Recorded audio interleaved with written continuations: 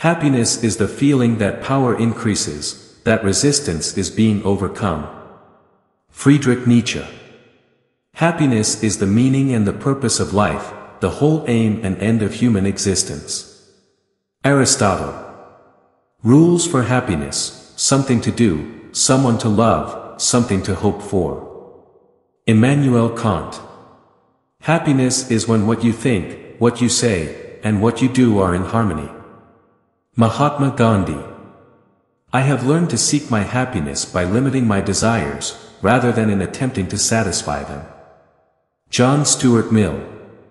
Happiness is like a butterfly: the more you chase it, the more it will elude you, but if you turn your attention to other things, it will come and sit softly on your shoulder.